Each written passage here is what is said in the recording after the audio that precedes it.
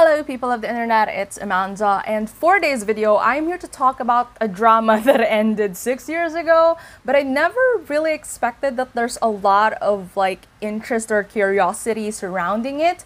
But then when I tweeted about this the other day, and I also posted this on my Facebook page, I noticed that either a lot of people want to revisit this, are curious by this, or just got their interest piqued by this, mainly because it's a combination of members from various Johnny's Idol groups in one particular drama performing in one particular group, and most of them were either in their pre-debut days here or they just debuted, so that's really saying something. I mean, it's probably one of my favorite Japanese entertainment collaborations or crossovers ever. I'm talking about Shark 2014.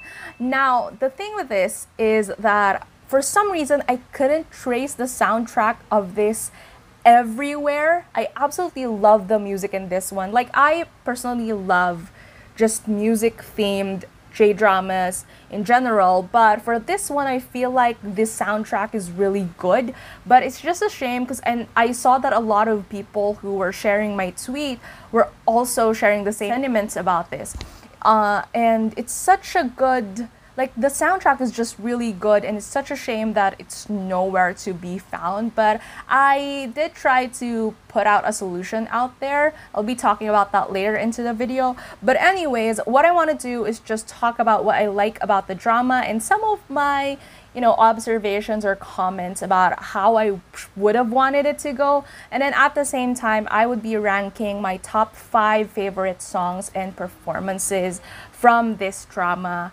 And yeah, obviously there are going to be spoilers and there is going to be a lot of fangirling that's going to happen here because one of the main members of Shark, or members of just the drama in general, is Hirano, and we all know how I feel about him and King and Prince at the moment, so let's just do this. So let's zoom in on the cast first. So obviously there's Sho from King and Prince, there's Hokuto from SixTONES, there's Iwamoto Hikaru from Snowman, Kamiyama Tomohiro from Johnny's West. Ryusei was also there from Johnny's West, but also just briefly because of his role, which I'm going to be talking about later. And then there's also Hamada Takahiro from Johnny's West as well.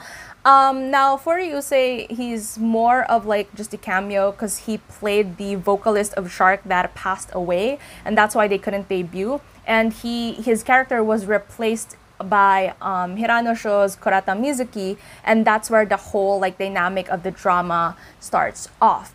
Now this also stars Yamashita Ryo as their manager Ichika, who was really trying so hard to make Shark's debut happen. Yeah, I think that's basically that for the entire premise of this entire thing. It's just that the main issue initially is that Mizuki is just full of himself, and he's this person who just has a lot of he feels that he's a genius, so everyone should just follow his lead and everything like that.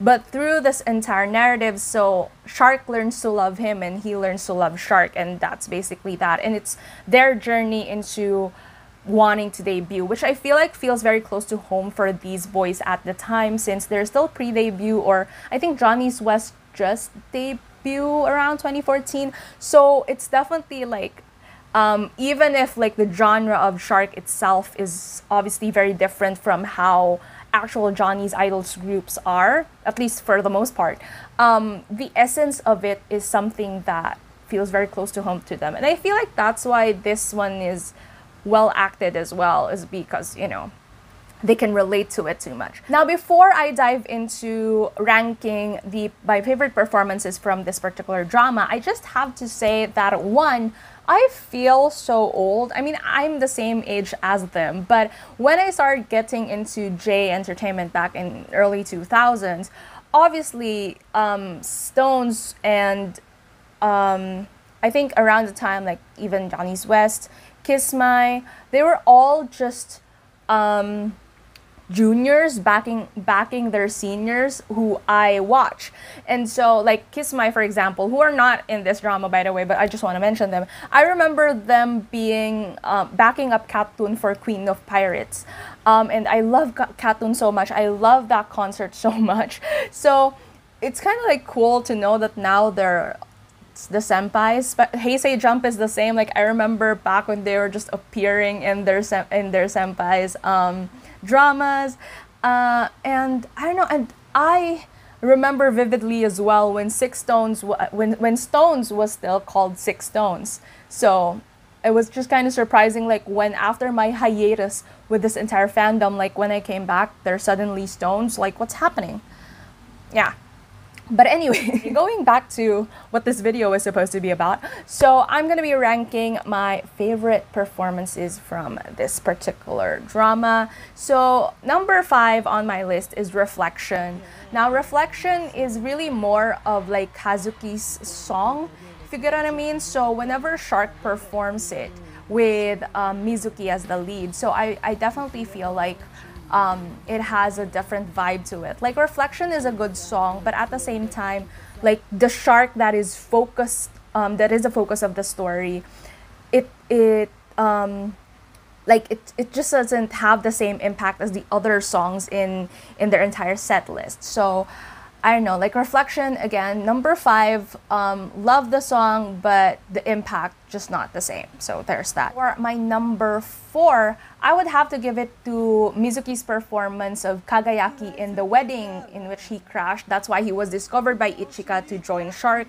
Why I love this mainly because Hirano sang a cappella for like the first couple of lines for this one, and I remember this was the exact moment where I fell in love with his voice. Like his speaking voice is already kind of unique in a way as compared to other Japanese actors because of his natural like huskiness, but in this particular moment, and I feel like I watched this in between a couple of episodes of Hana no Chihere, so I still wasn't into like King and Prince yet.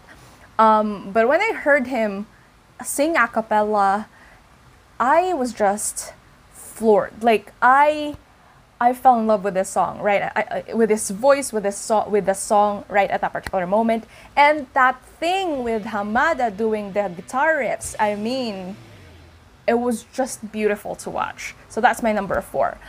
It would have gone higher up my list. It's just that there are going to be biases coming out later into this video, so watch out for that. Now, given that, I'm going to move on to my top 3. So for my top 3, I would have to give it to Answer, the Final Cup performance, mainly because, again, this is more of Kazuki's song, but he wasn't able to like perform it for Ichika, who he wrote the song for, because of his accident, and that's why there's a different impact towards it when Mizuki was the one singing it. However, I feel like the thing why this isn't higher on my list is because I like this song so much. I like the lyrics so much. It's just that, again, since I couldn't find any trace of the soundtrack, like the official soundtrack of this particular drama, it's just impossible to listen to it fully or just absorb it in its full glory because of how they used this song for a very pivotal moment of the drama, which is Mizuki's voice is already giving out, so he has to get an operation to recover. That's like the main issue there is for this entire drama, by the way. But and in the middle of him singing the song, so his voice gives out, and it's very touching because when his voice gives out, the audience starts singing and finishing the song for them, and in that moment, like in the final piano note, Hirano's tear also falls down beautifully, as if on cue, and I mean, I love it, but again, given the lack of OST, I just couldn't appreciate it in full glory. So mainly, that's just one of the reasons why it's just in number 3. Moving on to my number 2. So again, this is where the biases come in. Smile. This isn't exactly the strongest song, mainly because like out of all the very exciting like rock songs in the soundtrack of this entire drama. Smile is really more of a love song, but my bias for Hirano show and Hokuto is probably trumps all of that, so I'm putting it in my number 2 list.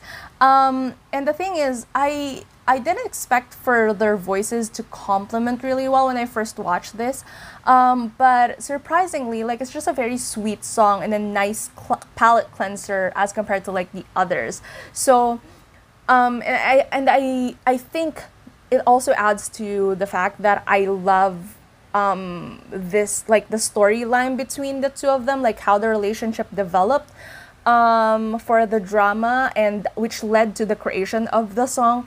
So I think that's why it made it into my second favorite. Now moving on to number 1, which I feel like is inarguable at this point, considering that this is the drama's opening theme. They've sang it like I don't know how many times for this particular drama. Keep Walking. Now Keep Walking, besides the obvious like main song factor that it has for this drama, they also performed this in Shonen Club back then, and it just showed just how much these talents complement one another in terms of performing. But apart from all of that, the lyrics of this one is also pretty good. Like, it's a reflection of definitely like their journey as a group wanting to debut, and at the same time it's also relatable for people who's just struggling in general, and a reminder of how empowering it is to just keep moving forward. And I think that's why this song really tops my list. And again, I mean, we can shuffle this list all we want, but Keep Walking would definitely still be number 1. So yeah. With that said, so I mentioned earlier on into the video that I did a little project regarding this one because I couldn't find the soundtrack. So I will be putting a link down in the description below. I ripped out some of the audio and tweaked it a bit so that the dialogue overlap, especially for the final performance, would be cut out. Now, I guess it's time to wrap up this video, so tell me down in comments below, have you seen this drama? What do you think of it? Did your curiosity get piqued because of what I just talked about? Are there any of these groups or any Johnny's Idols groups that you're currently standing? Let's talk it out down in the comments below. If you like this video, please give it a thumbs up, and if you're new to my channel and you would want to hear more from me, please hit subscribe. Thank you so much for watching. I'll be seeing you again soon in a new video.